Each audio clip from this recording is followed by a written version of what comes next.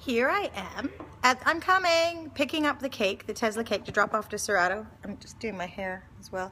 I have some serious Boy George makeup happening today. Come me. Anyway, so we're here to pick up the cake, and I'm going to show you this beautiful venue during the day where our party was. That's the Harbor Bridge, and this is the dance floor, and downstairs, and a really pretty roof lights, ceiling lights, and there's some water,